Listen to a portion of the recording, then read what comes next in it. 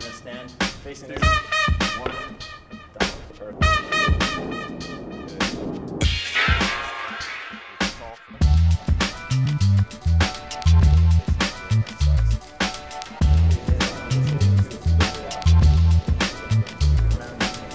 Baseball's a tough game as it is. I think if you give it everything you have every single day, you get the most out of your ability. And there's some players that are gifted with a lot of talent, and some players that are gifted with a little extra motivation. I think in order to be the best you can, I think that extra motivation is huge. It's tough at times because baseball it's a long season. It's an everyday grind, and it's a wear and tear on your body. But as long as you can look at yourself in the mirror every night after the game, say, hey, that's all I had. That's the only way to go about it. Well, for me, I try to look at the big picture in terms of training. The training it's hard at times. There's times you don't want to wake up at 7 in the morning every single day of the week, but it's part, like I said before, it's part of what you have to do to continue to get better.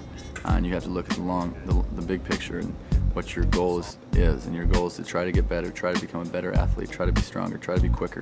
And if you can do all those things with a good positive attitude, who knows what can happen.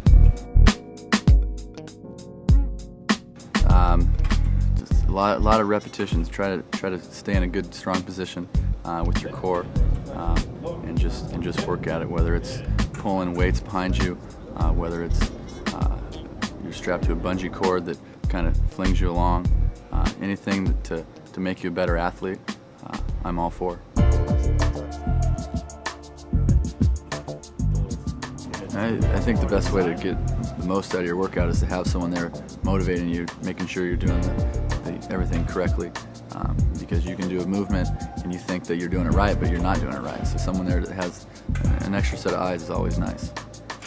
For me, training in the off season has nothing to do with the baseball side of things. It's all about getting my body in a position that's ready to compete.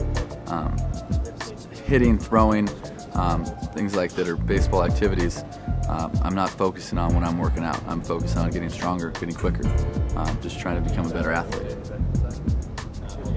You always want to try to stay as positive as possible in baseball. You fail 70% of the time, you're still pretty successful. So there's a lot of failure you have to deal with. So trying to stay positive, trying to stay motivated, trying to keep everyone around you with that same mentality. If you can do that, your team's going to be okay. Well, for me, I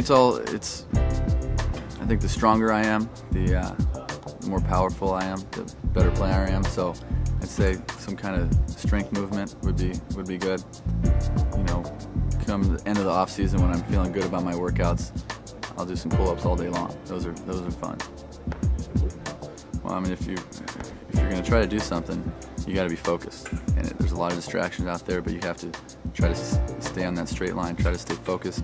Try to know what you need to do to improve.